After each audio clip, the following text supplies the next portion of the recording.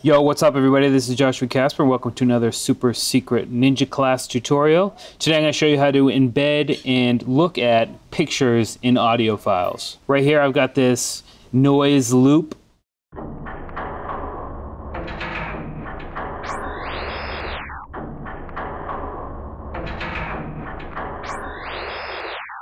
So as you can tell, it's just an industrial / mechanical / computer sound noise type thing. I don't really know how to explain it, but if you go into RX or any of the spectrograph programs that I have links on the blog post, and you go over to the spectrograph, you can see that the super secret ninja class logo is hidden there in the background, and it's perfectly visible. It looks really good. If we look at the audio file that I put together inside of Ableton Live, it just has the noise loop and then the audio file generated from my logo superimposed on top of it. And to make the picture a little clearer here at the end, all I did was fade out the other loop a little bit quicker on the end there. But you can do this with anything. You do it with text, you can do it with full pictures. It's actually really easy and pretty cool. So let's find out how to do it. First thing you want to do is download the program. Again, links on the blog to something called coagulalight.exe. It's for Windows. I don't know if it works for Macs. And go ahead and open it up.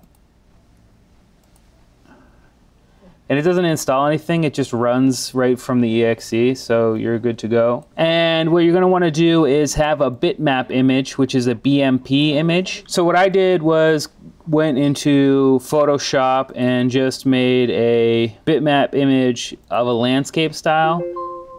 So this is the way to do it without it being all scrunched up at the end. You want the image to be a landscape or much wider than taller, and that way it won't look all bunched up in the spectrograph.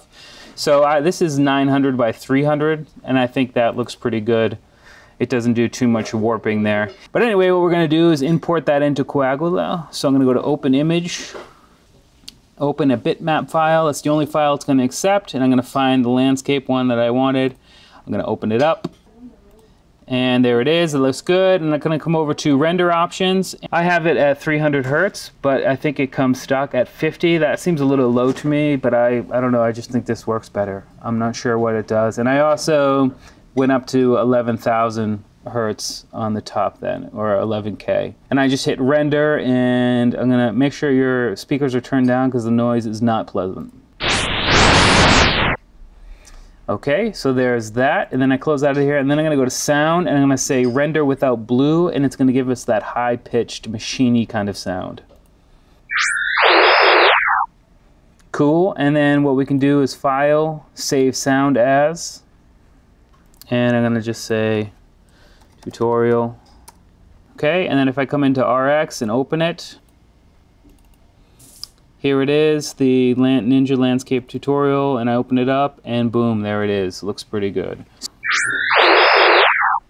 And that's what it sounds like, and everything is pretty sweet. And you can bring that into Ableton, and you can mask that as much as you want. You just gotta be careful. If your frequencies of the new audio are interacting with the frequencies of the image audio, then it will mask the image, or they'll blend together and just won't look right. So you want to be a little bit careful about that. But anyway, that's how you do it. I hope you learned something. We'll see you next time. Peace.